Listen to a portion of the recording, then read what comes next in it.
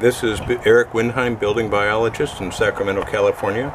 We're down in Elk Grove today looking at the spectrum analyzer view and the oscilloscope view and the Stetzer meter reading view of a solar inverter. A solar string inverter made by Power One. It's used by some of the very largest solar sales companies in the world.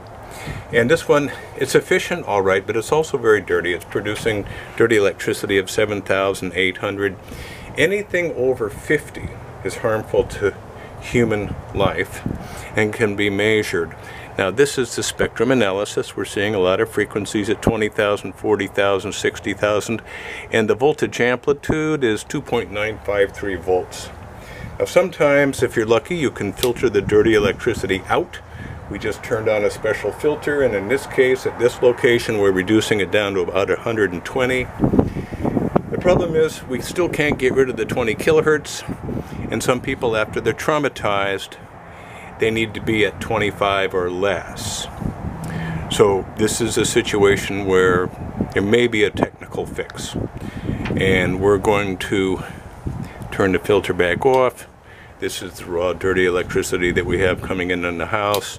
You can see the filter takes away just about all these transients out there. And the only thing on in the house right now is the solar. So there's no other component, no dimmer switches, no LED lights, no CFL lights. That's it. This is from the solar inverter. Thank you very much.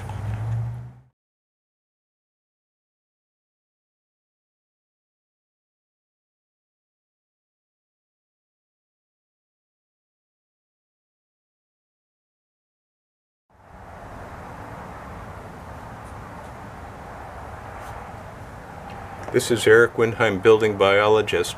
We're at the same house in Elk Grove that has the Power One solar inverter, and it's used by some of the very largest solar companies in America as a main string inverter. And as we're measuring the distance between these peaks. In the previous video, we saw that it looked like the peak frequency was at 20,000 cycles per second. So we're measuring the distance between these peaks, and it turns out down here it's actually 20.65 kilohertz.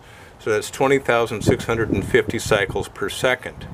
And the most interesting thing is I see here that the 60 cycle sine wave, that's the blue wave here, is also distorted at the exact same frequency, 20,000 cycles per second.